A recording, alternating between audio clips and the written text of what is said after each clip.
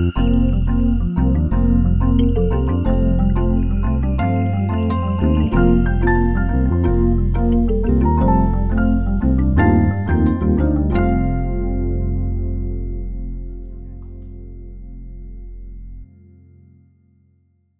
everyone, welcome to the LACNETS webinar. I'm Lindsay Judavine, the Director of Communications for LACNETS. And I'm Lisa Yen. I'm the Director of Programs and Outreach for LACNETS. Before we get started, I'd like to take a second to thank Rich at TVP Live for making today's webinar and high-quality production possible. We'd also like to thank our supporters, Ipsen, Advanced Accelerator Applications, and Novartis. Be sure you're following us on social media. Stay up to date on upcoming webinars and net news. We're on Facebook, Twitter, and Instagram with the handle @LACNETS, LACNETS. Before I pass it off to Lisa, I'd like to remind our viewers that these webinars are done for educational purposes only and do not substitute for medical advice. Please talk to your medical team if you have any questions or concerns about your individual care or treatment. We all have our own opinions, and these are our own opinions. They do not necessarily represent the opinions of LACNETS. And now I'll pass it off to you, Lisa. Thank you, Lindsay. LACNETS is a program by Generate Possibility, a registered nonprofit, and it stands for the Los Angeles Carcinoid Neuroendocrine Tumor Society. Our mission is to provide education, advocacy, and support for all people impacted by this rare disease that used to be known as carcinoid, an old term meaning cancer-like. The more accurate term is neuroendocrine tumor, or NET for short. You'll often hear us say neuroendocrine cancer as a patient-friendly way to say the official medical term neuroendocrine neoplasm.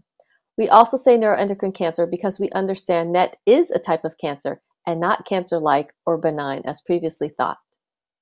While you often see Lindsay and I leading the meetings and programs, we are in fact led by a team which includes our Executive Director and Board Member, Kavya Vellakuputi, and Board Member Donna Gavin, who's also the sister of LACNETS founder and Executive Director Emeritus Giovanna Joyce Mbesi.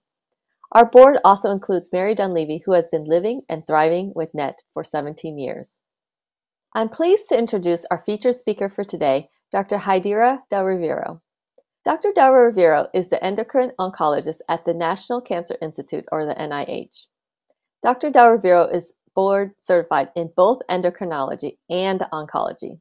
And as we know, neuroendocrine tumors, and in particular, paragangliomas and pheochromocytomas involve both these disciplines of endocrinology and oncology, so she's able to bring both perspectives in her research and clinical care.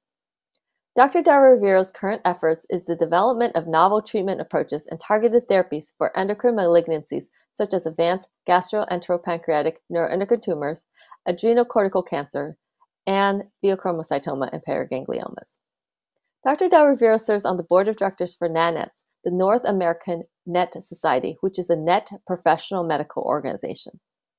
She serves as the LACNETS Guidelines Committee co-chair and is one of the authors of the LACNETS Consensus Guidelines for the surveillance and management of metastatic and/or unresectable pheochromocytoma and paraganglioma, which can be found on our website on our resources page under NET Guidelines. Dr. Del Rivero has joined LACNETS in the past for our 2020 NET Cancer Day Symposium with a presentation on NET cancer research, and she's joined us for last year's 2021 LACNETS Patient Education Conference with a presentation on symptom management in both English and Spanish. She has kindly given several presentations in Spanish that can be viewed on our LACNETS website on our Spanish resources page. We are grateful for our collaboration towards our shared goal of improved equity in the NET community. Those of you who know Dr. Del Rivero know her to be an ally and a champion.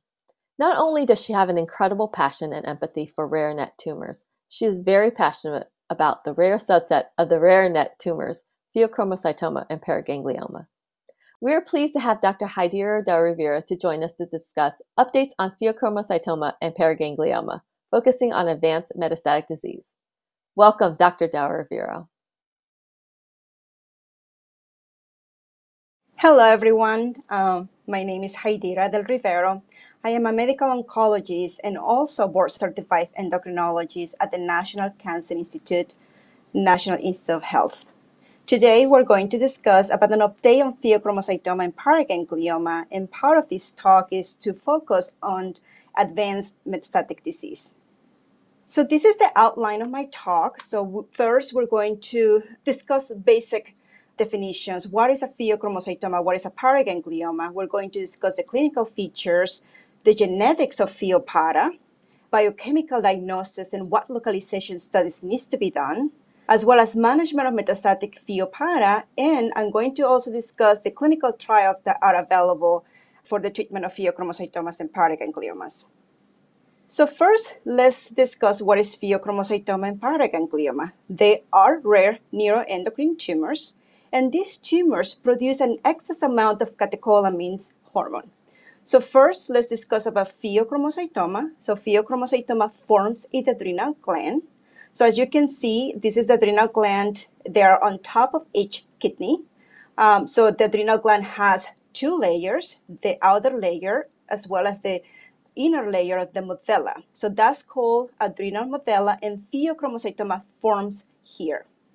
What are paragangliomas? Paragangliomas originates in the parasympathetic or sympathetic nervous system, which is localized in the adrenal gland. So you can see here the parasympathetic and sympathetic nervous systems.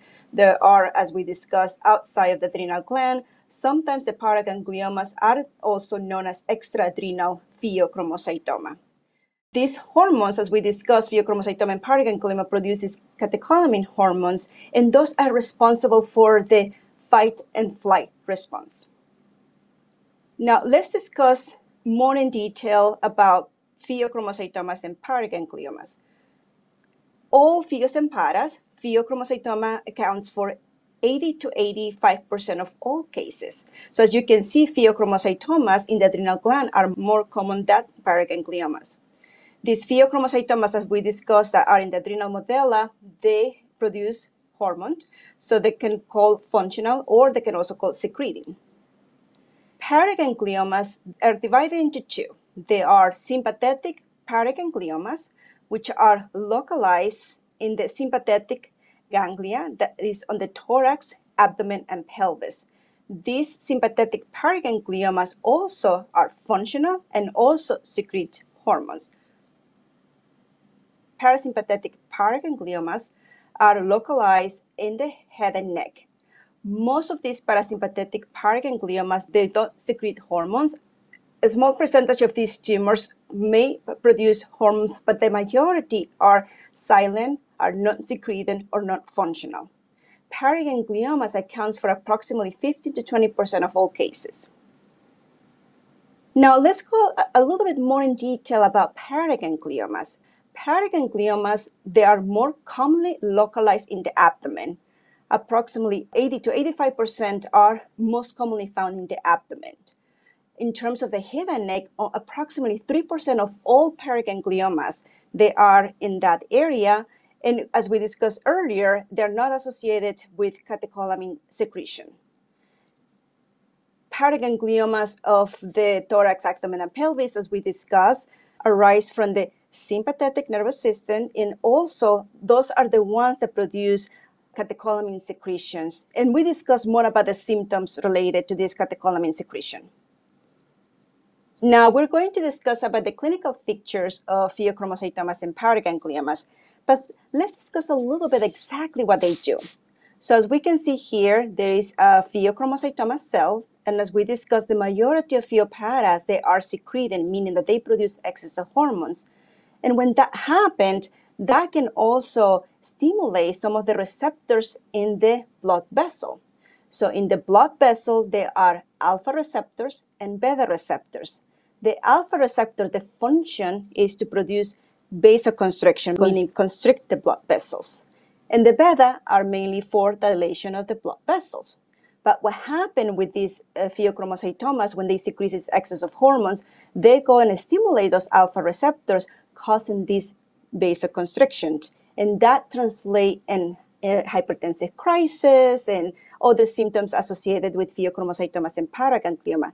That's the reason why every patient with pheochromocytomas and paragangliomas needs an alpha blocker. And here we have some of the alpha blockers like doxazosin, phenoxybenzamine, prazosin. We'll discuss more in detail about the management of these pheochromocytomas and paragangliomas. As we can see here, there is a series of signs and symptoms related with pheopara. You all know that pheochromocytomas and paragangliomas are also known as the great mimic. And the reason why is because often these symptoms may be confused with other like depression, like anxiety, inflammatory bowel disease. But as you can see, there are different symptoms associated with pheochromocytomas and paragangliomas. The most common that we see is hypertension, palpitations, sweating, anxiety, sometimes nausea and vomiting. Constipation is one of them, especially with this excess of hormones that can also produce constipation. We can also see some persistent tachycardia, meaning increase in the heart rate. We also see some changes in the blood pressure depending on the position as well. And these are many symptoms associated, as we can see, with pheochromocytomas and paragangliomas. Now, let's discuss about what factors can precipitate an hypertensive crisis or a crisis related to pheochromocytomas and paragangliomas. First, we have physical exertion, severe physical exertion, postural changes, meaning changes in position, stress, trauma, pain, ingestion of food or drinks like cheese, bananas, caffeine, beers, wines, soy sauce, fermented or smoked foods can also precipitate this crisis. Drugs like decongestants, amphetamine, cocaine, corticosteroids, surgery and anesthesia. Some of the patients, the way they are diagnosed with pheochromocytomas and paraganglioma is that they go under anesthesia for other reasons, and then the blood pressure goes very high. Chemotherapy is also another one because that can kill the pheo cells and that release hormone. So that's the reason every patient that is getting systemic therapy needs to be very well blocked with medications that block alpha receptors like doxazosin, phenoxybenzamine, as well as beta receptors like atenolol, propranolol. Sometimes when the paraganglioma is localized in the bladder, even with urination as well, that can also cause this catecholamine crisis.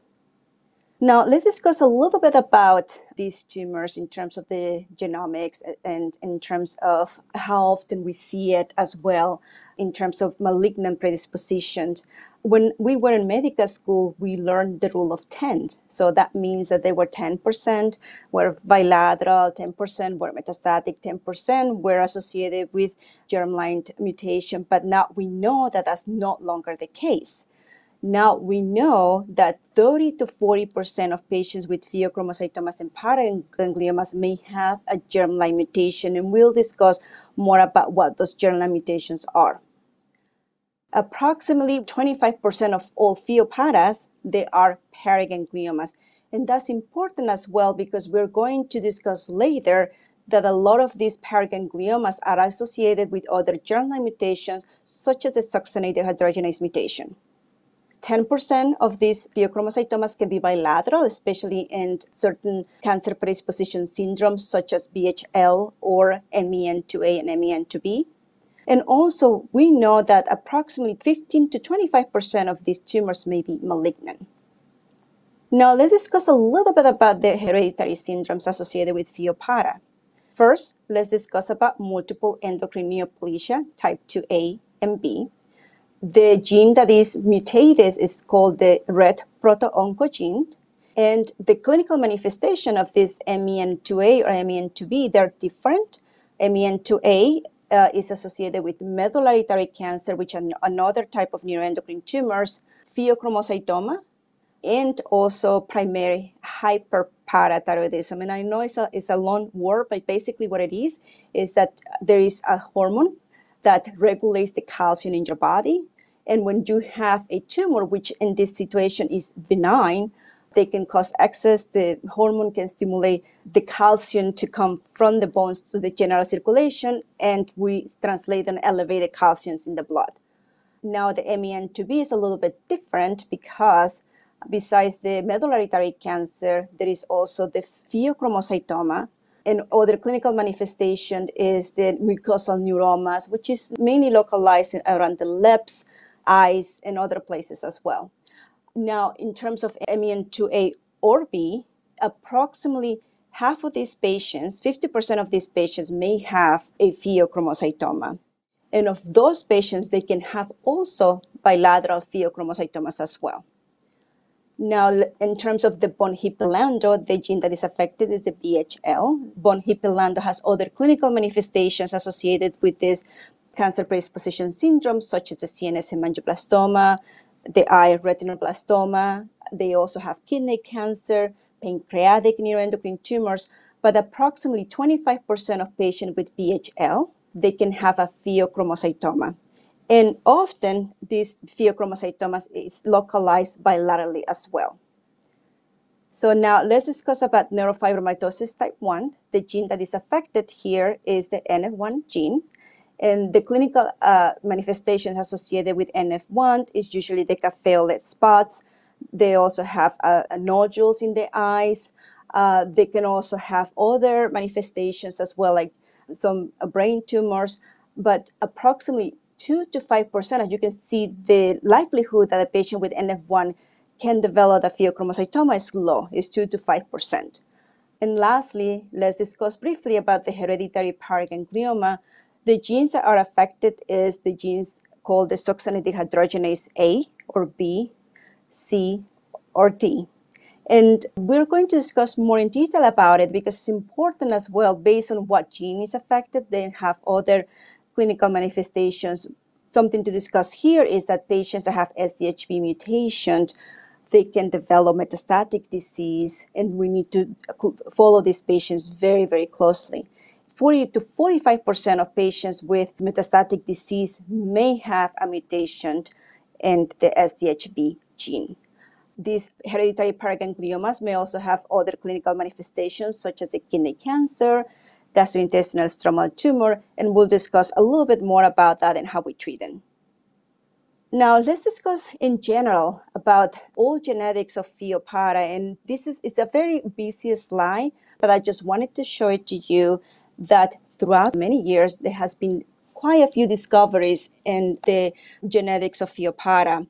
In the last 10 years, we can see that there is many genes that were discovered and described associated with pheochromocytoma and paraganglioma.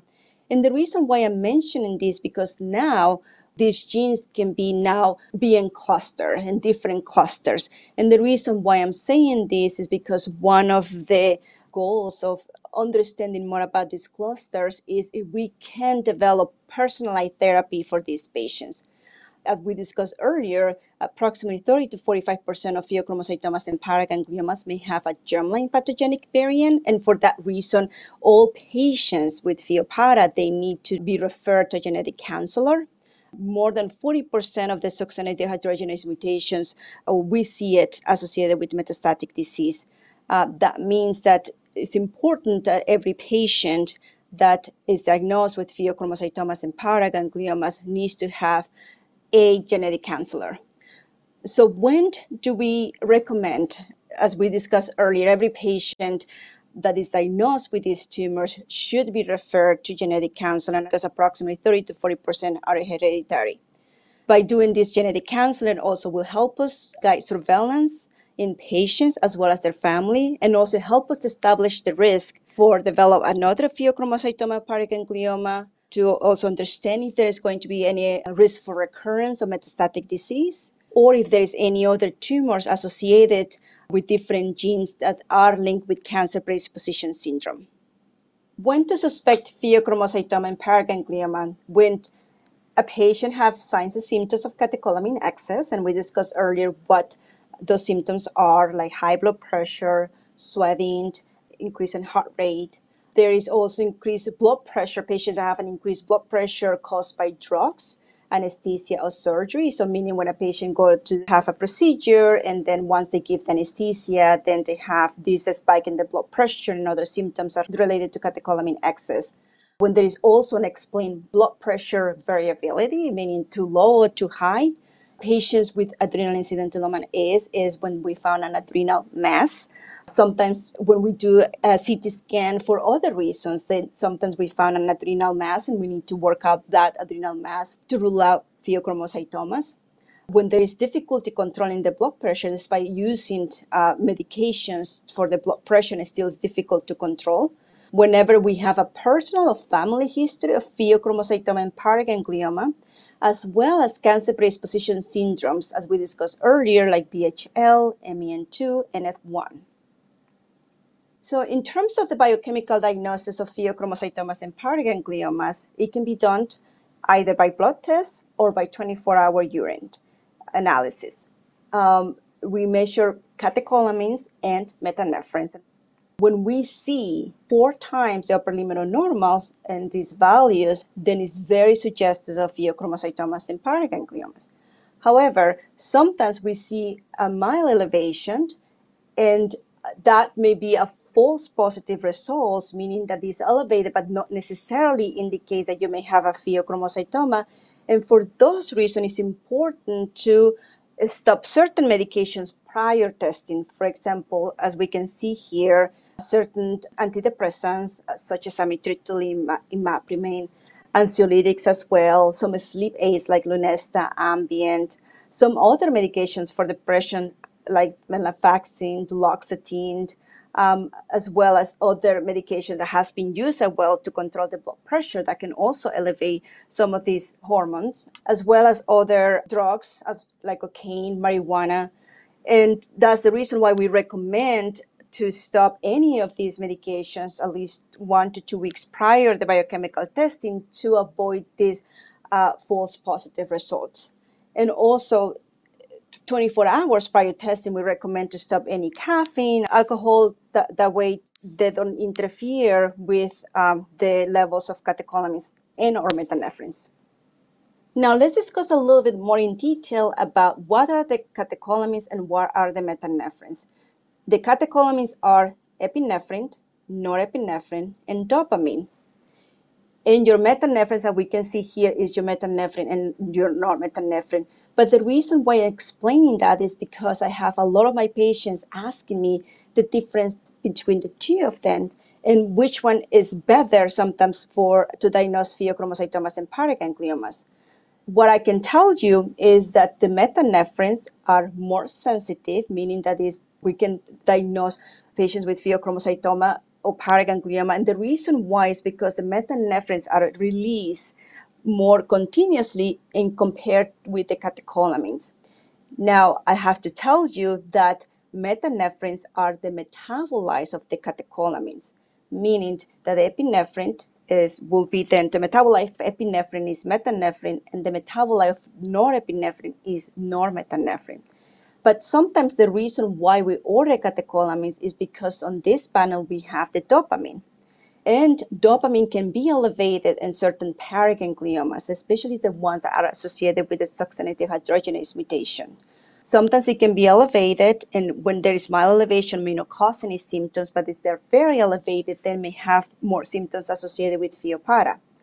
Now, the metabolite of dopamine is methoxytyramine, but methoxytyramine is not available in every center. It's still considered research, but methoxytyramine could be used as a marker, but also has been associated with increased malignant behavior of these tumors. As we say earlier, it can either be a blood test or it can be a 24-hour urine collection. And the most sensitive test is the metanephrines, or also called the free plasma metanephrines. Let's discuss about the localization by imaging. It can either be by the CT scan or by an MRI. These procedures make a series of detailed pictures inside the body and anywhere on the neck, chest, abdomen, and pelvis. I can tell you that for the head and neck, we prefer the MRI, and for other parts of the body, either CT scan or MRI are good anatomical imaging studies to localize tumors. Sometimes the question that I have for patients is when to do functional imaging modalities. That means FDG PET scanned, FDOPA scanned, DOTA scanned, and the indication to do functional imaging studies is usually in all paragangliomas. And the reason why is because paragangliomas can be found, as we discussed earlier, in other parts of the body. When we have a pheochromocytoma that is larger than 5 centimeters in size, because the larger the tumor, the higher the risk of metastatic behavior. Also, in patients that have recurrent or metastatic disease, it's important to do the functional imaging studies. In patients that have suspected pheochromocytoma paraganglioma with no symptoms, as well as an evaluation of retroperitoneal mass, By doing these imaging studies, that can also help us determine therapy for patients that have metastatic disease, and we will discuss later about these therapies. So this is the different functional imaging modalities for pheochromocytomas and paragangliomas. We have the MIVG, we have the FDOPA scan. The FDOPA scan is only available at the NIH, is not available in other centers. We have also the FDG PET scan as well as the DOTATE scan. Approximately 95% or more of the pheochromocytomas or paragangliomas, they have somatostatin receptors in the surface of the cells, making DOTATE scan a very good imaging modality. So let's discuss more in detail about the molecular imaging studies. These functional imaging modalities help us for the diagnosis, staging, as well as follow-up of these tumors, but it also helps us to determine if there is any benefit of these radiotherapies.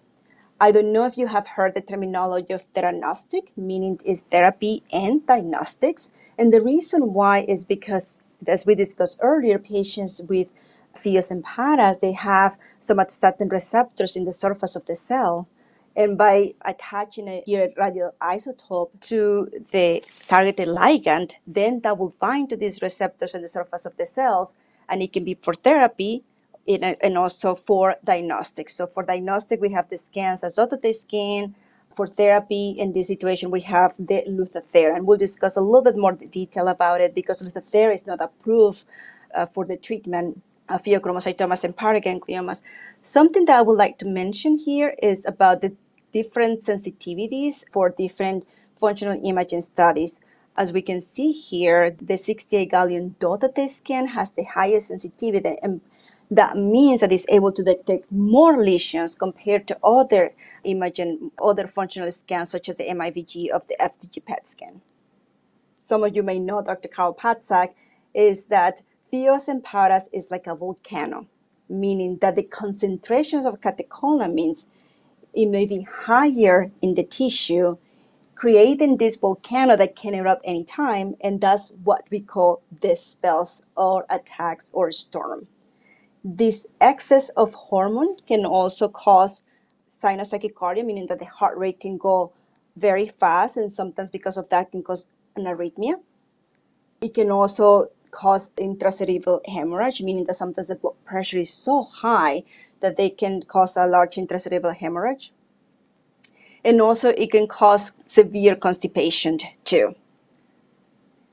And because of these storms or attacks that are associated with the excess of hormones, it's important to use the medications, adequate medications, to control those symptoms.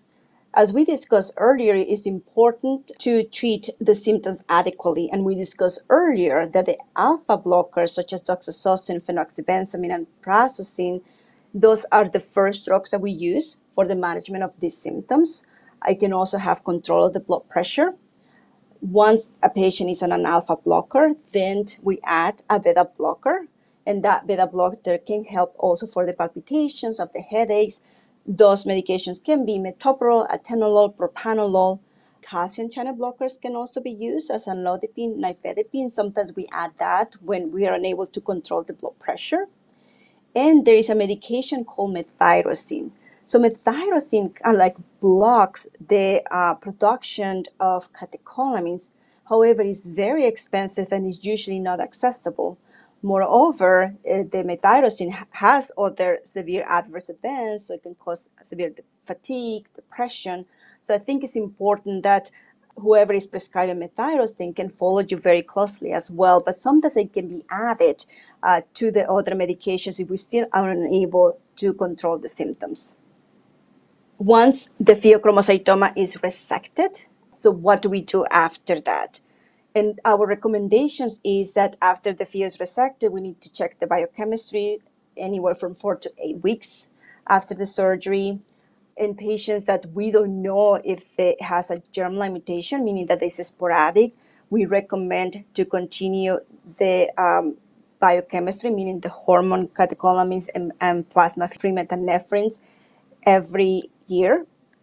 And consider more imaging studies if the pheo or paragangliomas are greater than 4 or 5 centimeters in size, young age, or extraadrenal. So these are the recommendations of what to do as a follow-up. Now, if we have a pheochromocytoma that's associated with this cancer predisposition syndrome, such as BHL and F1 rat, so now in these situations, the animal biochemistry is recommended, and also we need to follow the imaging guidelines according to the specific cancer predisposition syndromes. Now, in regards to pheochromocytomas and paragangliomas associated with succinate dehydrogenase mutation, it's recommended to do a biochemistry every 6 months and then every year for the lifetime. And also in patients with this mutation, it's important to obtain a full body CT scan or MRI that can help us also localize if there is any other tumors throughout the body as well. And usually those scans can be done every 1 to 2 years. I think there was still a discussion on how often we need to do surveillance scans in patients that are either carriers for this mutation of the tumor was resected, and then how do we follow these patients. But overall, it's recommended to do the full body scans every 1 to 2 years. In regards to clinical predictors of malignancy, it still is not standardized on which patients that have pheochromocytoma and paraganglioma has degrees of metastasis. So we still don't have these clinical predictors of who's going to develop a metastatic disease. However, there has been some data that if the tumor is greater than 5 centimeters in size for pheochromocytomas, or greater than 4 centimeters in size, paraganglioma has also a greater risk of metastasis.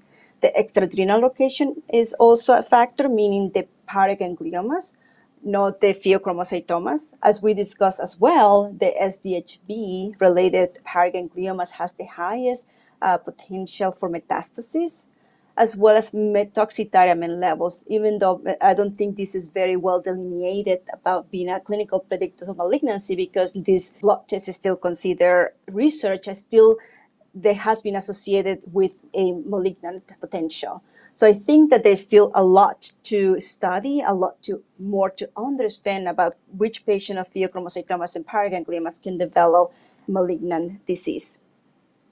Now, let's discuss about the management of advanced or metastatic disease. As we discussed first, always the alpha blocker first, then the beta blocker or calcium channel blockers to help control some of the symptoms. But it's important to understand the burden of disease of a patient that have pheochromocytoma and paraganglioma, the disease growth, as well as where the location of the tumor is. As for most neuroendocrine tumors, that's very important to help us delineate what would be the best treatment. For example, if we have a patient that have localized advanced or resectable disease, we can observe if the tumor is slow growing. Some of these tumors can be slow growing, and in those situations, no intervention is needed. We can also resect most of the tumors, cytoreductive surgery. TKIs, the tyrosine kinase inhibitors, those are medications that block the blood vessels, such as sunitinib, cabozantinib, axitinib, that can be recommended in certain patients. MIVG is also on the table, as well as lutetium. However, if the patient have a distant metastasis or larger volume of disease, the other therapies are indicated for the management of metastatic pheopara. Systemic chemotherapy such as CBD. So CBD stands for cyclophosphamide increase and the carbazine. Tyrosine kinase inhibitors as well, MIVG, Lutathera. In these situations, so clinical trial is also encouraged as well for patients with pheos and paras. However, there is only one approved agent for the management of these tumors, and that is the MIVG treatment. And that was recently approved in 2018 by the FDA. So how this treatment was approved, let me just discuss and explain to you what flow plot is. And this is what we see here on your left. Here we have these lines, so each line represents one patient. On the y-axis, it represents how much the tumor is shrinking with this treatment. And as we can see, there is some patients that responded to the treatment, meaning that some of the tumors shrink. But also the difference between the black and the white is that patients have response to the blood pressure medication. So, and that was the primary objective for the study. By giving this treatment, can I reduce the antihypertensive medications given to patients? And they met the primary endpoint of the study. Moreover, we hear here the Kaplan-Meier curves.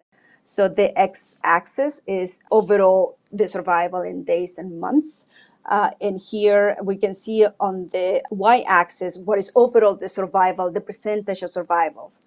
Patients that receive one dose, as we can see here, has an overall survival, and with one dose, it was 18 months. However, with two doses of MIBG, you can see that there is a prolonged overall survival. And because of all that information, this MIBG was approved by the FDA. And when do we use MIBG? Is considered in patients that require systemic therapies, but also has avid MIBG, meaning that the patient needs to have a positive MIBG scan. When do we recommend chemotherapy? And when I say chemotherapy with CBD, what CBD is cyclophosphamide, vincristine, and the carfacine. The other chemotherapy that has been recommended in patients with pheopara is temozolomide. But the recommendations of using chemotherapy is usually for those patients that have more rapidly disease, that have bulkier disease as well. I have to say that I was fortunate to be part of the LACNETS consensus guidelines for pheochromocytomas and paragangliomas on how to make the recommendations for metastatic disease. Other treatments that are recommended as well for patients with advanced metastatic pheochromocytomas and paragangliomas are the tyrosine kinase inhibitors. And as we discussed earlier, the tyrosine kinase are drugs that block the blood vessel supply to the tumor. We have a few of them that has been tested in patients with these tumors. We have axitinib, and there is a study that is run by Dr. Fojo for the treatment of advanced or unresectable pheochromocytomas and paragangliomas, as well as cabozantinib. There is still an ongoing study with Dr. Jimenez of cabozantinib.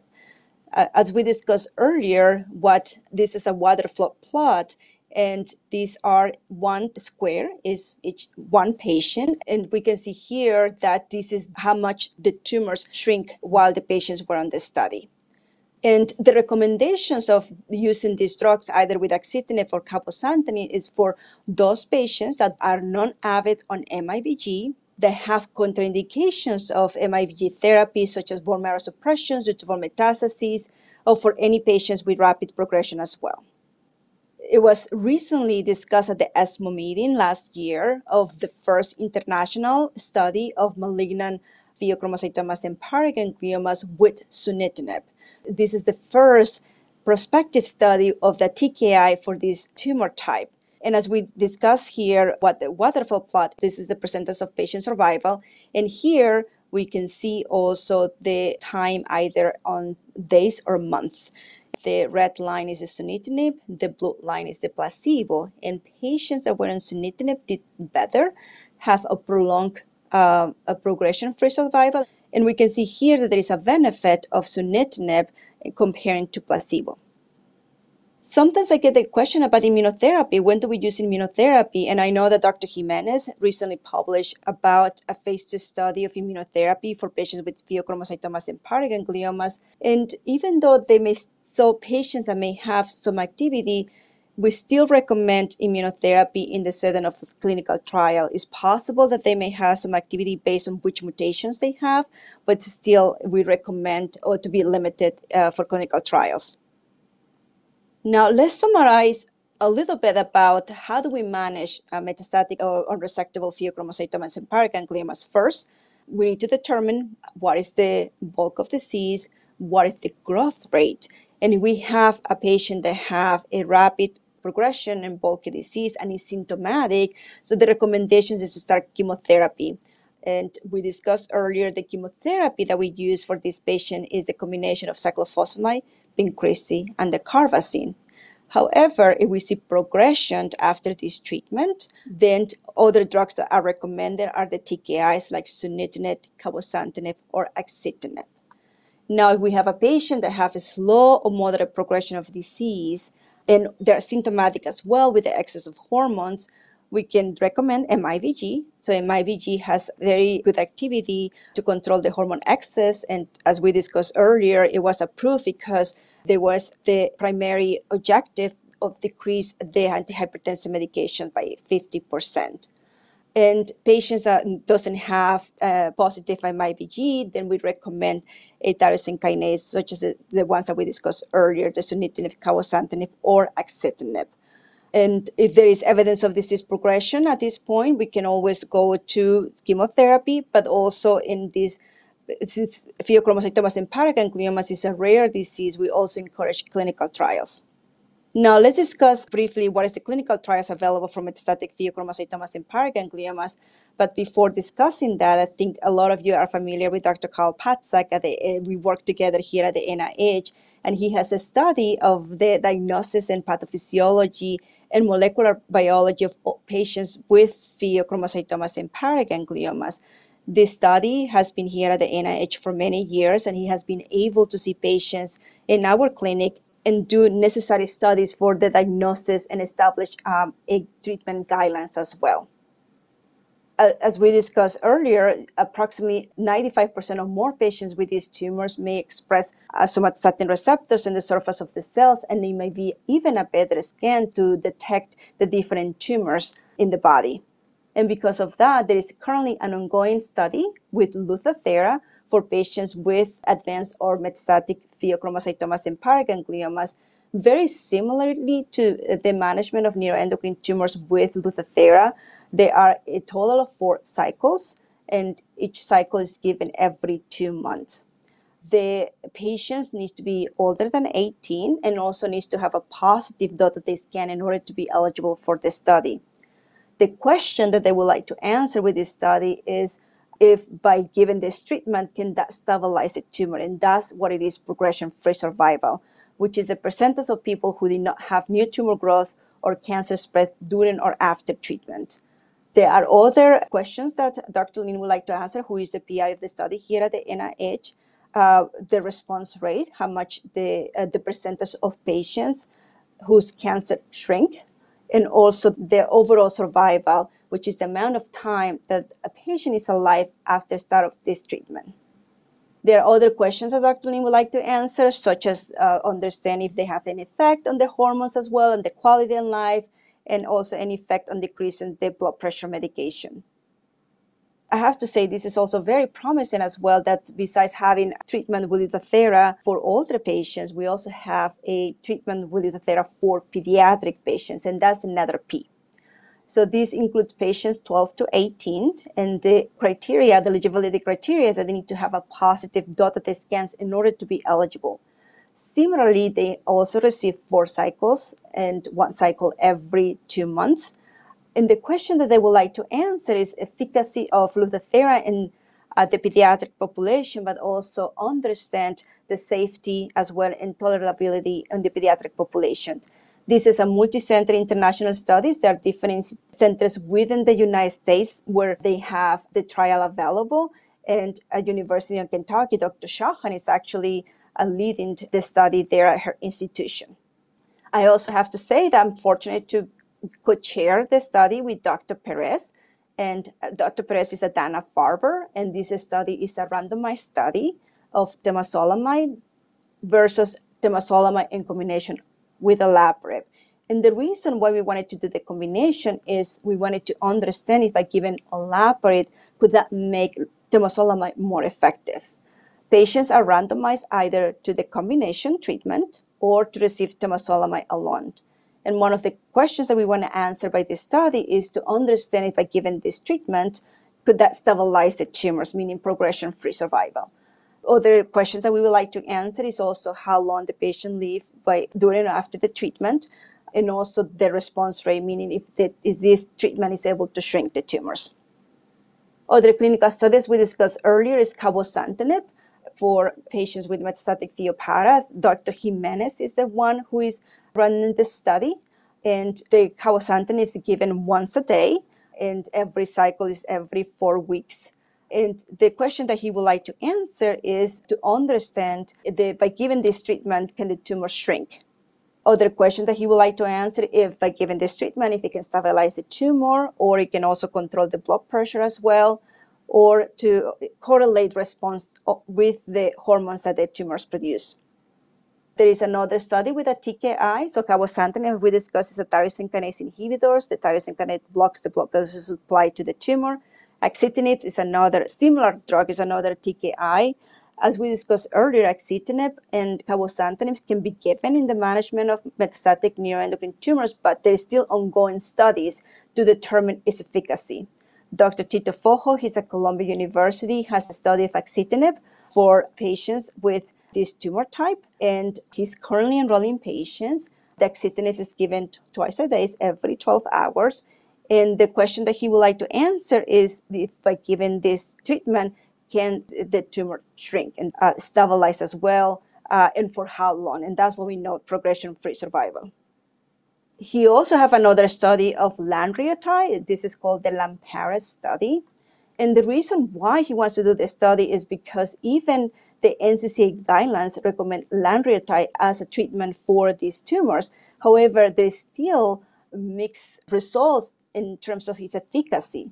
This is the reason why Dr. Fojo wants to do this study prospectively to really understand if by giving lanreotide, can that stabilize the tumor? Can that decrease the growth rate? And that's his primary objective, is by giving this treatment can decrease the tumor growth.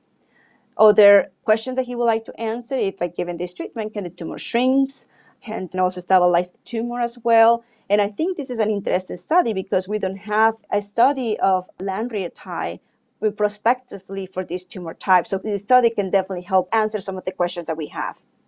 This is another study. I'm actually excited about this study. It's a multicenter international study of belzutifan that was recently approved for the management of VHL-related tumors, such as kidney cancer, pancreatic neuroendocrine tumors, and the CNS hemangioblastoma.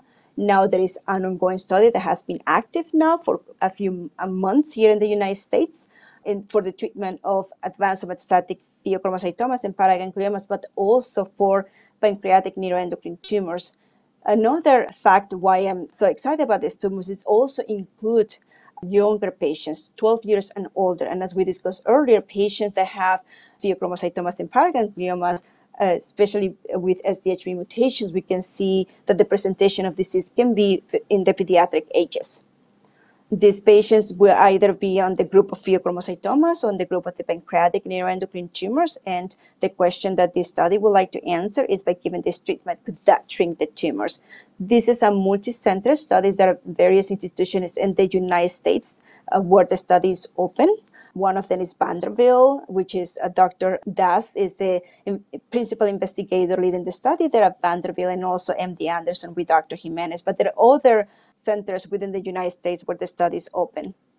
Another study for pheochromocytomas and paragangliomas currently available is a study with a vaccine in combination with nivolumab, which is a type of immunotherapy for patients with adrenocortical cancer, which is another tumor in the adrenal gland, and for patients with pheochromocytomas and paragangliomas. This is a phase 1/2 study. I have to say that LACNETS has very good videos that explain the different phases and clinical trials, and I would definitely recommend for you to go there and review some of these videos, because you can really understand the difference, what it is phase 1 versus phase 2, etc. Basically, phase 1 is the safety of the drug, if the drug is safe. Once we establish what is this safe dose, then it's moved to the phase 2 study. Also, there is some preliminary data of efficacy, and also it could be as well in a very specific tumor type. So they have the phase 1 part of the study, which definitely what we discuss is for to determine what is a safe dose. They're only going to enroll patients with adrenocortical cancer as well with pheochromocytomas and paragangliomas. And then they will move to the phase 2 study, and they will have 2 cohorts, one for ACC and one for pheochromocytomas and paragangliomas. It is a relatively very new study. And the reason why they want to give this vaccine is because they wanted to stimulate the immune system, activating some of the cells, so that way when you give immunotherapy, it could be more effective. This is a question that they would like to answer. Lastly, I would like to discuss about the pheochromocytomas and paragangliomas therapeutic programs at the NIH. We call it the PPTP. This is a program that is also run by Dr. Karl Patzak. We have studies available only for as a natural history, as well as a treatment trials available at the NIH. We have 2 natural history. We discussed about the study that Dr. Patzak has with the diagnosis, pathophysiology, and molecular biology for PheoPara. Also, the investigator of another study, it is also a natural history study of neuroendocrine tumors. My focus is mainly oncological focus. Dr. Patzak wants to study the disease for longitudinally for long periods of time. These studies can definitely help us understand more about the biology of pheochromocytoma and paraganglioma. We also have 2 active studies. One is Lutathera. Dr. Franklin is the PI of the study, and the temozolomide versus temozolomide olaparib, where I serve as a chair of the study. They're currently active here at the NIH, and we're accruing patient. We soon are going to have the Vilsutifan study open here at the NIH, as well as the Lanreotide study. I have to say that these are the most studies that any center has in the United States, and we're very excited about this program to be able to help patients with pheochromocytomas and paragangliomas. At the NIH, we see patients, pediatric as well as adult patients. We have a multidisciplinary team that assess all of these patients, and between an endocrinology and oncology, pathology, and so forth, that we meet in order to discuss cases as well, and in order to determine what will be the best treatment for these patients. Take-home points. We discussed that pheochromocytoma and paragangliomas are rare tumors with severe or life-threatening damage to other systems, especially the cardiovascular system. There is also, as we discussed earlier, because 40% of these tumors may have an hereditary cause, it's important to provide genetic counseling. We discussed about obtaining a 24-hour urine or a plasma fractionated metanephrines. We discussed that metanephrines are more sensitive for the diagnosis of pheo and para compared to the catecholamines, but sometimes we obtain catecholamine because some of the tumors may produce dopamine. Once we make the diagnosis of pheo-para, it's important to localize a tumor. As we discussed earlier, some of these paragangliomas may be in multiple places, and that's important to localize a tumor as well. And that's the reason why functional imaging modalities can also help us to characterize a tumor as well, to detect metastases. And as we discussed earlier, MIVG and Lutathera are considered treatments for this tumor type, and it can help us evaluate for systemic treatments. We discussed that the first line of medical treatment is an alpha blocker, and I discussed the rationale why it's important an alpha blocker to be given first. When pheochromocytoma and paraganglioma is localized, surgical resection is what we need to do. Now, in terms of the systemic therapy, as we discussed, depending on the disease progression and also the bulk of tumor, and very important that these tumors need to be evaluated by the multidisciplinary team in order to provide the best outcome for these patients. This is my last slide. I would like to thank LACNETS for this invitation, especially Lisa, Lindsay, Mary, Donna, Kevia, who are also the heart and soul of these organizations. I also wanted to dedicate this to Giovanna Invesi, which we know is the founder in LACNETS. We miss her every day, but we will continue her goal of finding a cure for these neuroendocrine tumors. And that's the reason why I always like to end my presentations that individually we're one drop, but together we're an option. So I think in order to advance the science and develop the treatments for these neuroendocrine tumors, we need to all work together. Thank you so much. Thank you so much. You talked about working together, and working together is definitely what we do, and we really appreciate all the work you do. And Giovanna would be so proud. Her dream was to reach as many people as possible, and today we have people joining us from South Africa, Cambodia, Philippines, all around the world. So thank you for being able to make this information, this education accessible to them. Thank you so much, Lisa. I just wanted to thank you again for the opportunity and for all the patients and caregivers that are listening today. We really thank you for that, and we're here for you, and our goal is to help you in every aspect we can. Thank you. Definitely. Well, with that, there's many questions that have come in, and so let's go ahead and get started with them. So one of the questions that came in was, how many people have these cancers, and what are the common characteristics among them? So it is considered a rare cancer. Pheochromocytomas and paragangliomas are considered rare cancer. If you want to know the incidence of pheochromocytoma, is approximately 2 to 8 per million individuals per year that are diagnosed with pheochromocytomas and paragangliomas.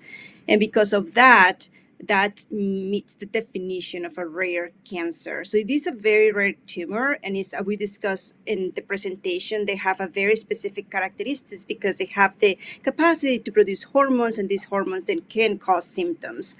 And we discussed also the difference between pheochromocytomas and paragangliomas as well. But I think it's important to recognize these tumors and also to recognize them earlier, so that way we can provide the best outcome and guidance in terms of follow-up and management. Yeah, it does sound like it's rare. And while rare, it also seems like, it's more common than we may think, because there's many people who have registered for this, who are watching this, and you're definitely not alone in this. Yeah, absolutely. Another question that came up: if malignancy in PPGL is determined solely by the presence of metastasis, why do some receive a diagnosis of malignant parapheo or paraganglioma based on pathological exam of the tumors? Yeah, that's a good question. And thank you so much for asking that question.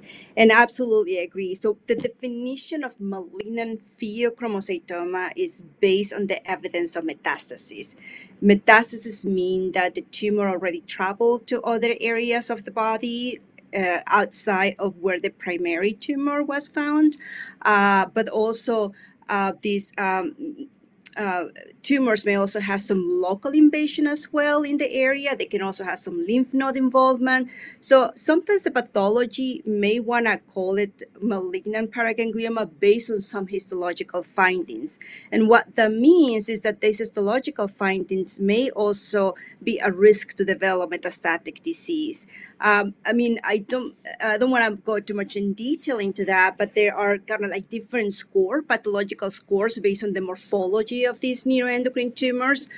One is the pheochromocytoma adrenal gland scale score, and that's something that is very specific for pheochromocytomas, not necessarily for paragangliomas. And there is another score that the pathology usually use, which is the gradient system for adrenal pheochromocytoma and paraganglioma, and that is the GAP score. The reason why I'm saying this is because sometimes the pathology make the decision if this could have a risk for malignant behavior or metastatic disease based on the histological findings. That means if there is any vascular invasion, if there is any necrosis of the tumor. Sometimes there is how they look under the microscope, also the Ki-67. So what is the Ki-67? The Ki-67 is the proliferation index of how the cells are able to replicate, and that's usually look under the microscope. And sometimes if there is a specific number, sometimes it can guide us a little bit whether that could have more of a malignant behavior. That being said, I don't think this scores has been very well validated, and also the Ki-67, we don't have the information that is established for other neuroendocrine tumors, such as the GI, pancreas, and lung, that we know what the Ki-67 is for. May not necessarily be for pheochromocytoma, but we wanted to integrate now that in our assessment as well on when we want to predict somebody that may develop metastatic disease. Just to summarize, I know that I say a lot, but just to summarize, malignant pheochromocytoma is based on the evidence of metastasis. It can also be lymph node metastasis, meaning localized. But the reason why the pathologists may call it malignant, it may be because of how it looks under the microscope and the morphological aspects of the tumor based on different scores, even though those scores has not been validated. Thank you for that. That's really helpful. That's really helpful to hear that explanation. So there's several other questions about diagnoses and scanning. So if I have a pheo in my right adrenal gland that's confirmed by MIBG, the scan shows it lit up on the lungs and salivary glands. How do I know if I'm metastatic? Will the biopsy show it? Well, personally, in my own practice and the way if I need to do a functional imaging studies, as I explained on my presentation, I will prefer doing a dot-to-dot scan. It could be the 6-day gallium dot-to-dot scan or the 6-4 copper dot-to-dot scan. There is no difference between the two of them. The same for pheochromocytomas and paragangliomas, the same for other neuroendocrine tumors as the GI, the pancreas, is the same sensitivity, meaning that we are able to localize the tumors. Sometimes when the dye is injected of the MIBG, can go to other places. It can go to the salivary glands, but that doesn't mean that there is a tumor there. I would personally like to look at the scans just to know exactly how the picture is. But if I were concerning that this may have or maybe metastatic disease, I'd rather obtain more information. I will obtain a 68 gallion dotatate scan just to understand more about, any metastatic disease or any tumors throughout the body, because as we explained earlier, the sensitivity of dotatate scan is quite good for the diagnosis of pheos and paras. And I will not necessarily biopsy until I obtain more information. But that's a good question, because I have seen some MIVGs that they may know that they may be a false positive results, meaning that the findings they may report something but may not necessarily be real. And that's when further information is needed. That being said, the only way that I order an MIVG is when I feel that the patient may benefit from MIVG treatment. Thank you for that. And another question about scanning, how large would a pheo in the adrenals need to be in order to be visible on CT scan? So, but CT scans, they able to, see a small adrenal incidentilloma. Sometimes it's about 1 centimeters in size. I think they're able to see it. And once we find this, what we call adrenal incidentillomas, it's important that we do the proper hormonal evaluation. And sometimes when they're a certain size, whether it's 4 or 5 centimeters in size, usually the surgeons, they say, like, let's just remove it as long as all the biochemical evaluation was done to rule out one or the other. Because the adrenal gland not only produce the methanephrin, the hormones, the adrenaline, also produce other hormones.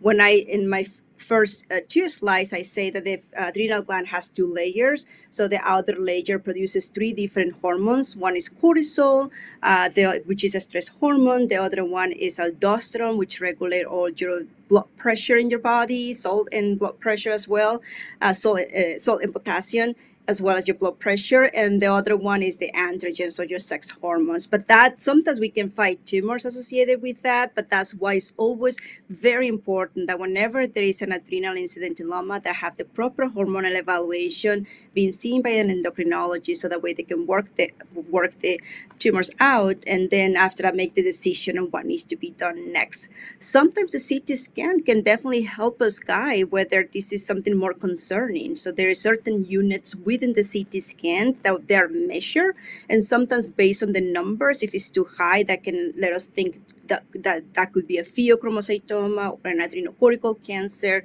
or even a metastasis. But I have to tell you, based on the question that is here, I have to say that usually CT scans are able to detect very small adrenal incidentillomas, but once it's detected, proper evaluation needs to be done earlier. Great, thank you for that.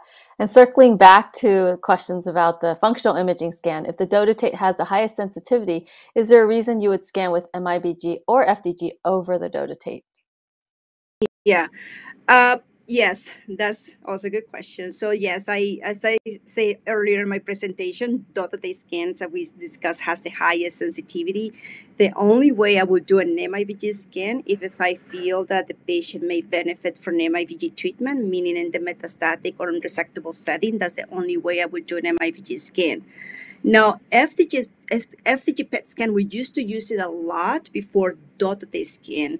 And sometimes we use it whenever dotatate scan may not be available, or maybe the insurance may not be able to cover. I think nowadays is more accessible. 5-10 years ago wasn't as accessible for pheochromocytomas and paragangliomas, and that's the only way I was requesting an FDG PET scan. Sometimes for patients with succinate dehydrogenase mutation B, sometimes that could be a good scan, but I will always do a dotatate scans to, help me determine about what is the extension of tumors, where the tumors are localized over MIBG or over FDG PET scan.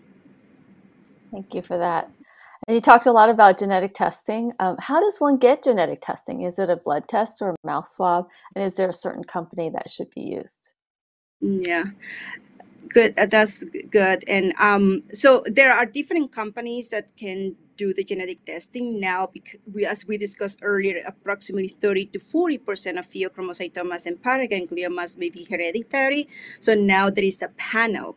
Whenever we order a genetic testing, there is a panel that covers all mutations associated with pheopara. Nowadays, there's different companies that can do it. There is no preference. GeneDx is one of them, Foundation One, Invita.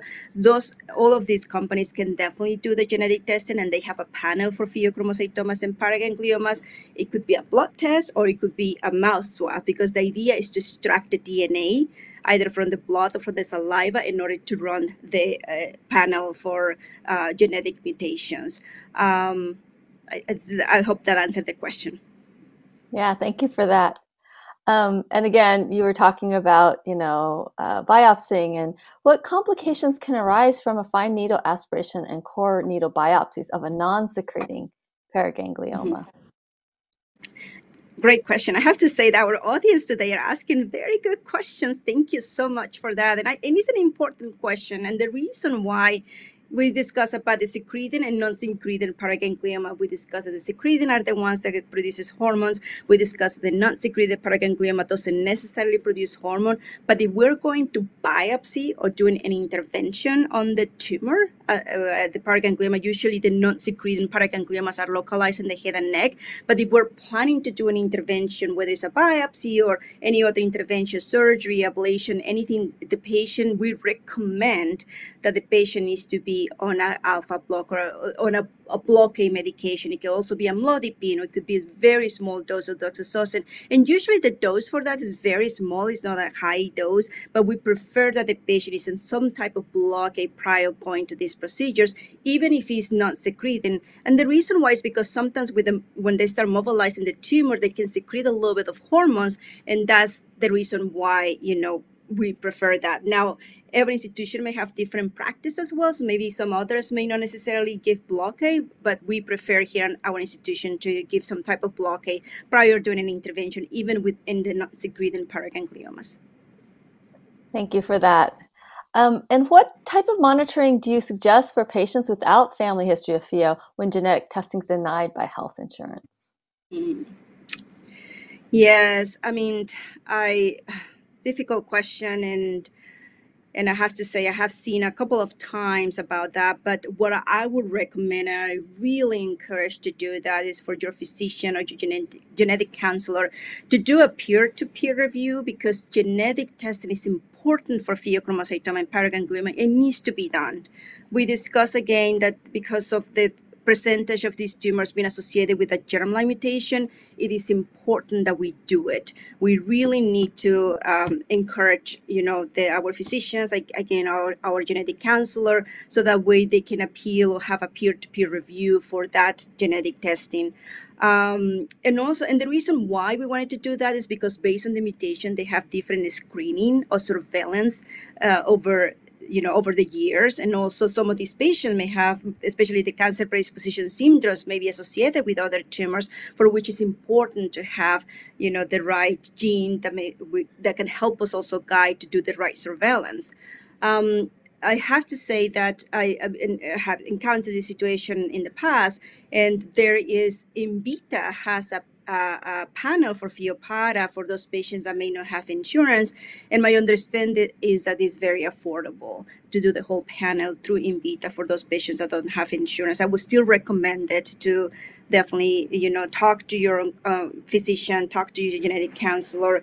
Maybe, Invita, my understanding is that they have an affordable panel for pheochromocytomas and paraganglioma, but doing this genetic testing is important. It's very important, because based on what we found, then we can recommend the right follow-up and surveillance. Yeah, thank you. Thank you. And what is your recommendation in terms of following up metastatic pheochromocytoma after metastectomy? Yes. So I assume maybe the question is after all of the tumors are out, meaning that they resect all of the tumors, and maybe there is no, because it could be different scenarios with this question. It could be that, certain area of the body, they resected some of the metastatic disease, but we still have other areas in the bodies. Or it may be that certain area of the body, all the tumors were resected, and then there is no evidence of disease. Even if there is no evidence of disease, because it's already metastatic, we still need to have the adequate surveillance scans, biochemical evaluation, making sure about your blood pressure, your whole clinical history, especially for the secreting pheochromocytomas and paragangliomas. It's important to also have follow-up scans as well. As we know, some of these tumors may have slow growth, but still we need to do scans either every 6 months or every year, depending on what is the presentation. But yes, I still it's important to continue follow up closely, especially in the metastatic setting, because there is a risk of recurrence, and also in the setting of the succinate dehydrogenase mutation, there may be other paragangliomas in other part of the body. So I think it's important to continue surveillance, even if they resect all of the tumors. Thank you. And there's other questions about treatments. What is the possibility or necessity of treatment of multiple liver mets with surgery, radioablation, chemoablation for PPGL in the presence of metastases in other organs and bones? So let me just read the question again. What is the possibility, necessity of treatment of multiple liver mets with surgery, chemoablation for in the presence of metastases? Yes, good question, and that's the reason why I say earlier these patients, like other neuroendocrine tumors, need to be discussed with a multidisciplinary team and with somebody who has an expertise on this tumor type to then give the best outcome. It's possible that some of these liver metastases may undergo liver ablation or liver embolization. So liver ablation is going through the skin. Liver embolization is usually going through the groin and then going to one of the arteries in the liver.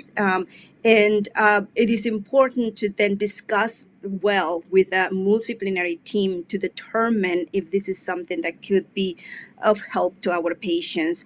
It can be done. We have done it as well, especially in those patients that we have only one lesion in the liver. If we see that there is only one lesion in the liver and nothing else, so either surgery or ablation or embolization to target that lesion could be an option. Sometimes we have seen that the patient may have systemic therapy, and we see that other tumors are shrinking or they're stable, or that we see the benefit, but maybe one liver lesion is growing. So we usually like to target that with some type of liver ablation embolization. But to make that decision, it needs to be discussed with a multidisciplinary team to make sure that we can have the best outcome for our patient. And of course, very important, every patient that has this procedure needs to be on an alpha blocker.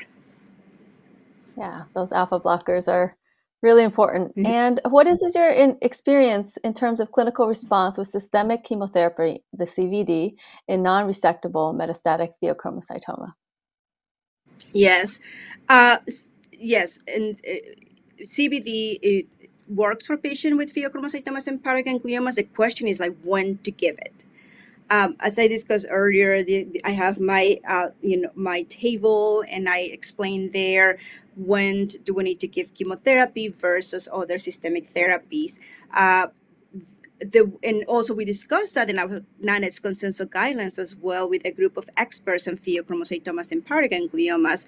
And usually the recommendation to give systemic chemotherapy with CVD is for those patients that have large volume of disease, that their disease are growing rapidly, or that is causing symptoms, because we wanted to shrink the tumor the fastest we can. So that's the reason why CVD chemotherapy is a good option.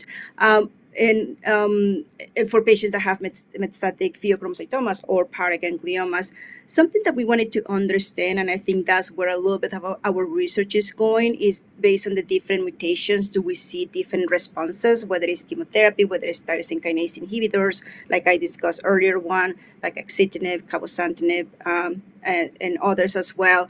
And now, even in our studies, in our clinical trials, one of objective is to understand if there is any difference between different mutations in terms of efficacy, but that's something that we're trying to understand. We sometimes feel like CVD may be good for patients with succinate dehydrogenase mutation, but at the same time, like I say earlier, approximately 40% of patients that have metastatic disease may have succinate dehydrogenase mutation or SDHB. But yes, I think it's important to determine what is the volume of disease, what is the growth rate of the disease, if the patient have any symptoms, to make the determination about giving chemotherapy. Okay, great. And this may be a little specific. What do you think of taking olaparib, Parza alone twice a day? Yeah. Olaparib, yes. We still don't have data. I know that uh, there is a blank on the name of the protocol study, but I know there was initially a phase 1/2 study of using olaparib, and they include patients with pheochromocytomas and paraganglioma, and they use olaparib alone. I don't know the results of that study, but what I can tell you is that usually we don't like to give olaparib alone. We like to give olaparib with other treatments, like in this case with temozolomide. And that, again, this is in the setting of a clinical study, and that's the reason why we're doing the study, because we wanted to understand if by adding olaparib to temozolomide, could that helps to make temozolomide more effective. And one of the reasons why we're doing that is because just to explain a little bit more in detail why we're adding olaparib to temozolomide is because temozolomide usually what it does, it breaks the DNA in your body. And sometimes what your body is trying to do is trying to repair itself. And that can also be the cancer cells as well. And if we give olaparib, it can block that regeneration of trying to regenerate those cancer cells. So that's the reason why, we add in olaparib to temozolomide, and we also add in olaparib to other treatments because of the same rationale. We can make one treatment more effective. And I also feel that olaparib is more, and the reason why I don't like to give it alone is because it doesn't have the cytotoxic effect, meaning it doesn't kill or shrink the tumors. It is mainly cytostatic, meaning that it may need to give it with something else in order to be synergistic. And but there's still a lot of ongoing studies as well. I may not necessarily give olaparib, but at the same time, if we wanted to try this, it has to be in the setting of a clinical trial as well. It's not approved for the treatment or management of pheochromocytomas and paragangliomas by itself. So, but we have the study in combination with temozolomide. So that's a good question that we want to answer as well. That is a good question. And thank you for that. So it sounds like the magic of olaparib is in the synergy with something else. Okay. And speaking of clinical trials, is there clinical trials for metastatic PPGL that are not showing growth? So currently in the watch and wait. Oh. Well, we have the longitudinal studies. Dr. Karl Patzak wants to follow patients with metastatic disease over time to understand more about the biology of the disease, and he has a study for that. I think that's what we call a natural history study. So the surveillance is what we call a natural history study, not necessarily a treatment studies. And we do have natural history studies available at the NIH. And Dr. Karl Patzak, I'm sure a lot of you may know Dr. Karl Patzak, have a story for that to understand more about the biology of metastatic pheochromocytomas and paragangliomas over time just by doing surveillance. Okay, thank you for that. This is a little bit of a case study, so it is a little specific, but say there was someone who comes in with 2 years of symptoms of catecholamine excess, and the urine VMA was 3.9 times elevated at that time. There's a little bit more information here that isn't on the slide, but unfortunately that person was lost to follow-up, and they came back, and the 2 determinations of urine metanephrines showed normal result, but the other one was 2.6 times elevated. The MRI then showed a left adrenal nodule, 0.5 centimeter. Mm-hmm. Is it safe to say this is pheochromocytoma? Yes, that's a good question. I mean, if there is symptoms of catecholamine excess, all the symptoms like high blood pressure, increase in heart rate, sweating, urine VMA may not have the complete workup, and VMA is more specific for other disease, not necessarily for example, succinate dehydrogenase mutation. We don't necessarily routinely measure VMA, and also because we discussed earlier, a lot of these hormones may be affected by other medications or foods, and you need to keep that in mind. Now, with a very small adrenal nodule, I will have to say that maybe one thing is to also make sure that there is how the 2 adrenal glands looks like. Some of these adrenal glands may have a little bit of hyperplasia, meaning that there is a little bit of enlarged, a little bit more like fatty inside of the cells, and that makes them look a little bit bigger. And then we have this mild elevation of these catecholamine hormones. And if there are symptoms, sometimes we like to add a medication just for symptomatic control. It will be difficult to resect the tumor this small, but again, that would be a question for the surgeon. Is that would be an approach that they would like to proceed? But I would just have to say, I mean, I don't have a lot of information here to really have a definite answer, but urine VMA may not be enough to have the diagnosis of pheochromocytomas and paraganglioma. But that being said, because of the symptoms and the adrenal nodule, I would definitely like to have a close follow-up. Okay. And this question is about symptoms. Can one have really good days and then really bad soaking wet days with pheochromocytoma?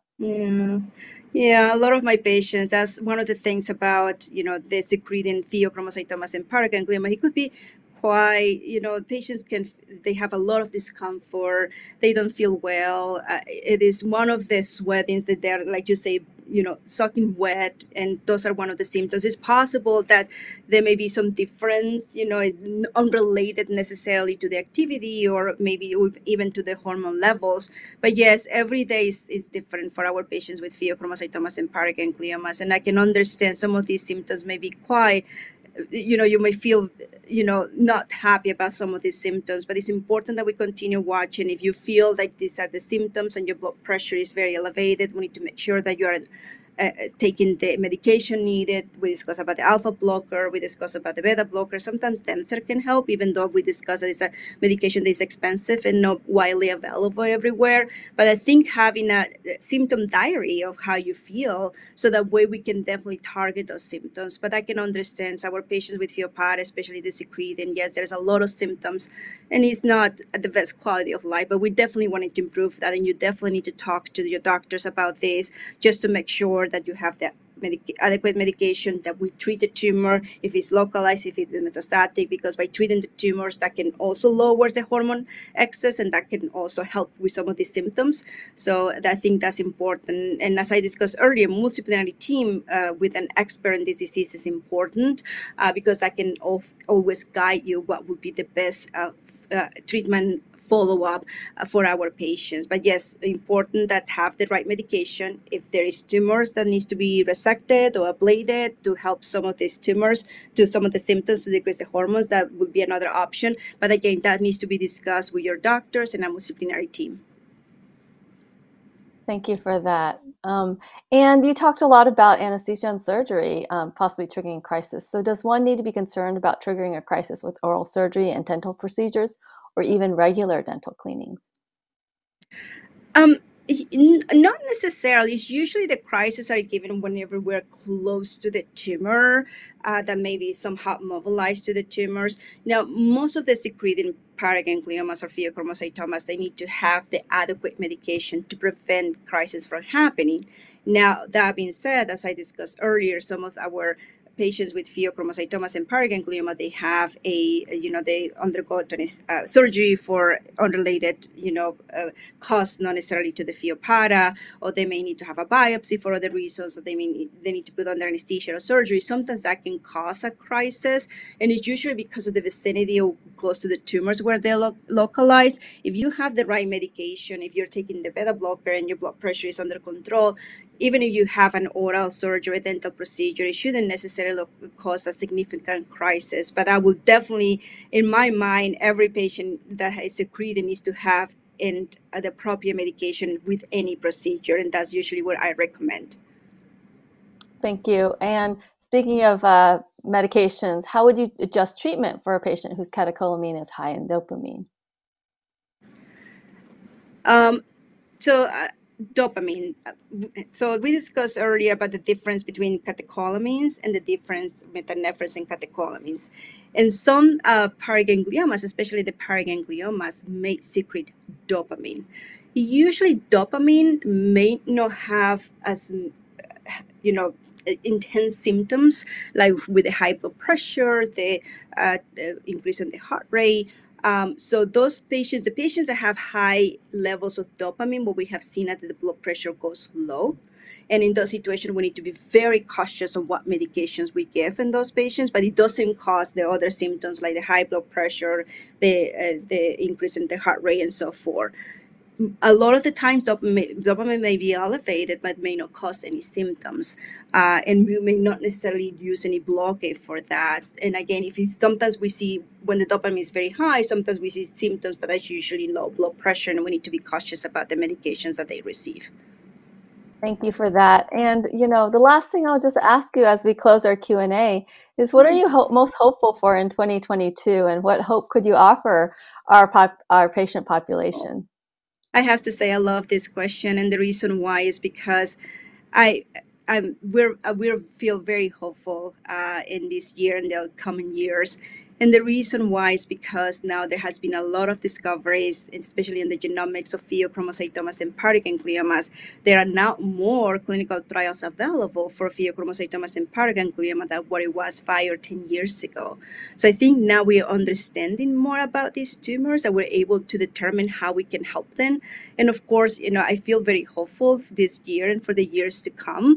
There is now more physicians that have an interest on neuroendocrine tumors as well, and that's very exciting to see, because the more we are studying these tumors, the better we work together as a team.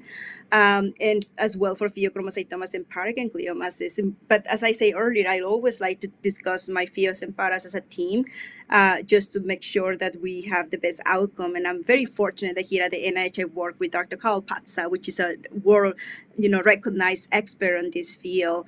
And he has dedicated his life for the treatment of these tumors. So I think that I'm very, very hopeful. And I always say as well that in order to move the science forward, we need to work as a team. I always feel like patients are our number one priority. Patients are our inspiration to move forward.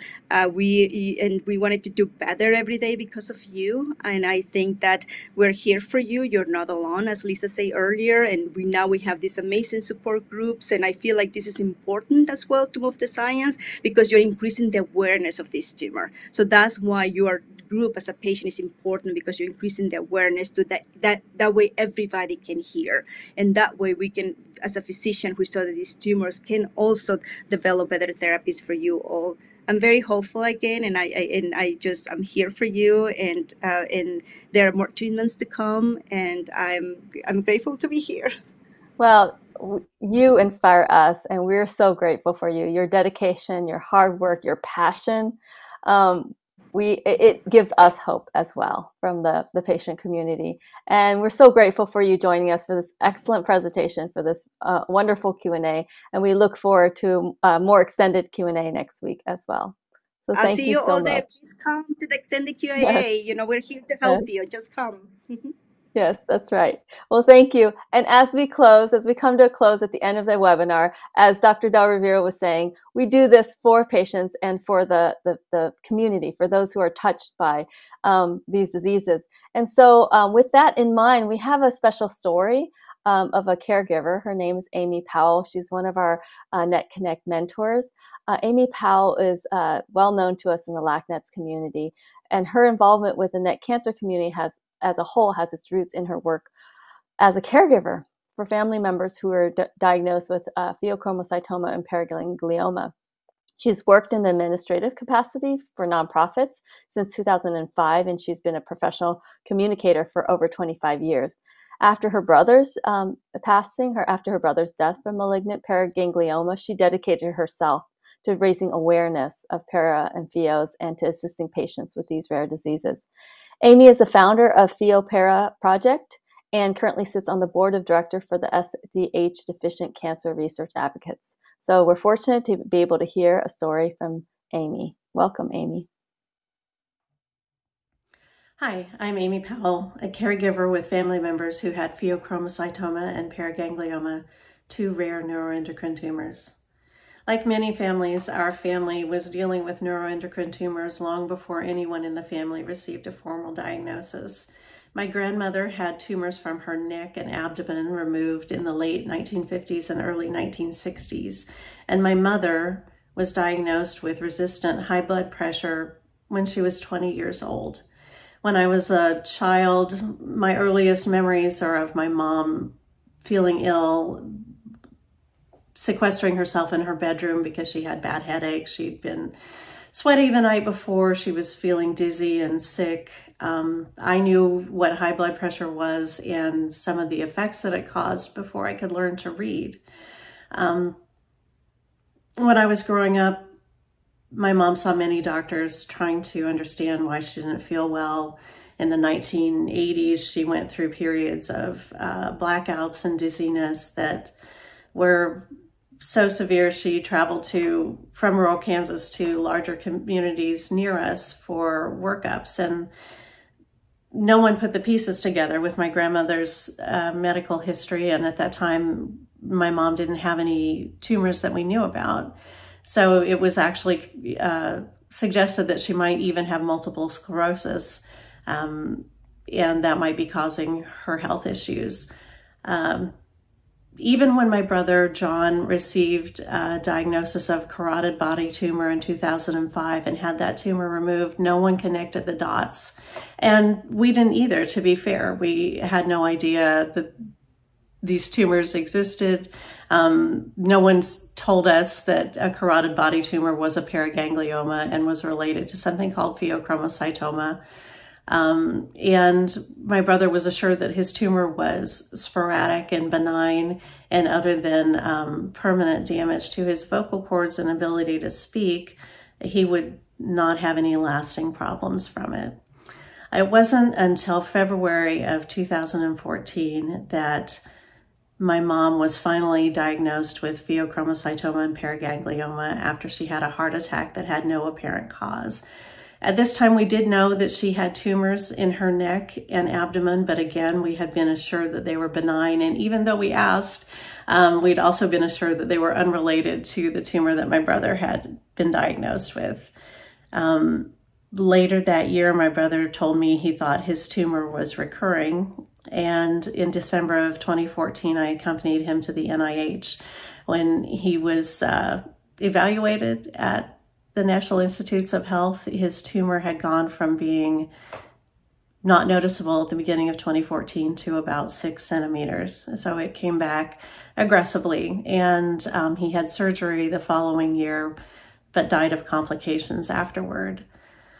My involvement with the NETS support communities began after that because I, had sort of a lot of energy and that I had intended to direct into his care. And even though I was still managing my mom's care remotely, she was stable and not taking an aggressive treatment route because her health had been so damaged over the years by excess adrenaline hormones that surgery really wasn't advised, and she didn't have a lot of new masses appearing.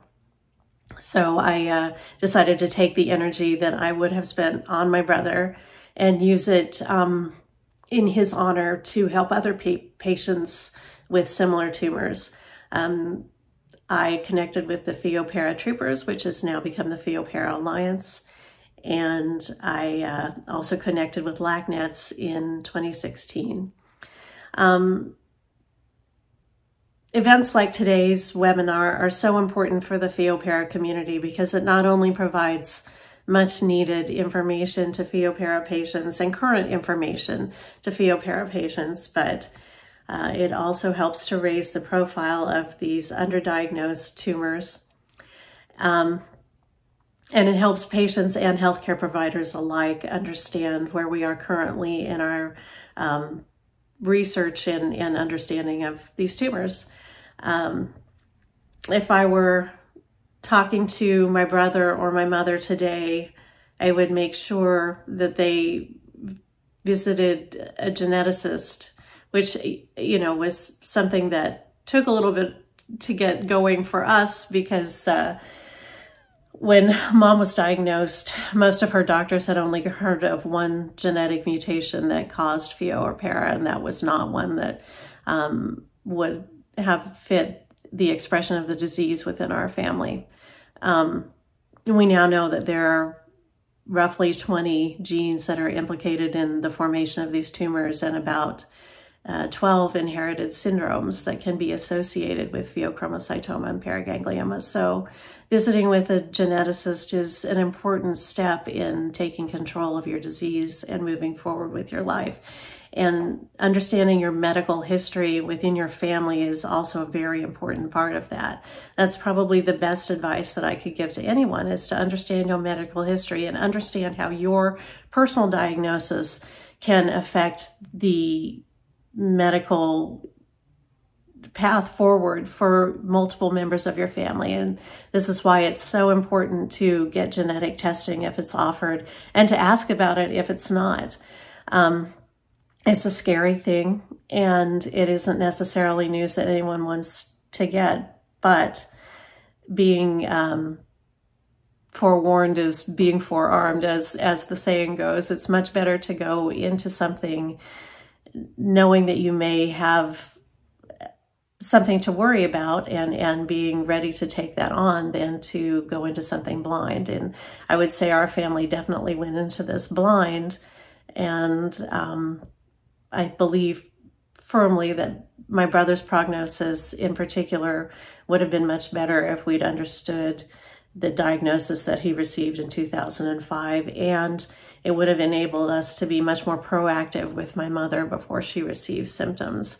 And looking back, truly, it was more than 50 years from my grandmother's last surgery until my mother received her diagnosis. 50 years of our family wondering why our medical history was so strange and filled with lots of apparently benign tumors and hypertension in otherwise very healthy and young family members. And it would have been good to have this information. It could have really positively affected both my mother's life and my brother's, and has definitely been a positive for the rest of us going forward as we've looked at our own personal medical histories and our children's. So I'd like to thank LACNETS for having this webinar today and giving me the opportunity to talk about my family history, and for the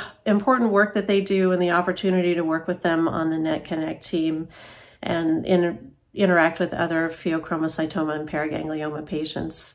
And it's important to know, if you are diagnosed or suspect that you have pheochromocytoma and paraganglioma, that LACNETS has good educational materials on these tumors and can connect you with a good doctor in the area if you need to see someone who is knowledgeable about these particular types of neuroendocrine tumors. In addition, the PheoPara Alliance has some good educational resources and has partnered with LACNETS in the past, and there's a lot of love and support going both ways, I think, between those organizations. And definitely the PheoPara Alliance can also help you connect with a knowledgeable professional. If you're a healthcare professional, both organizations also have a lot of good information from you, and I hope that we can make more families' paths better than maybe my family's path was initially, so that, you know, the Johns and moms of the world have an easier time of it. Thank you, Lisa and Dr. Del Rivero. Be sure you're following LACNETS on social media. We have Facebook, Twitter, and Instagram. Stay up to date on upcoming webinars and net news. We offer many programs and resources, including our weekly NET support group, a dedicated caregiver-only support group, NET Vitals, which is a downloadable patient-physician communication tool to help you prepare for your medical appointments, and health coaching that's available to NET patients or caregivers. We encourage you to go to our website, lacnets.org, to find out more information about our programs, view resources, read blogs, take NET quizzes, and much more. Last fall, LACNETS launched our new podcast featuring local NET experts who answer the top 10 questions in their field. We hope you'll take a listen. We will be releasing one episode every month, so stay tuned for more. Thanks again for our special guest for today, Dr. Jaydira Del Rivero. We're grateful for all you do for the NET cancer community. And thank you to Rich at TVP Live for all you do, and for all of you for joining us today. Goodbye, and see you next month. Bye.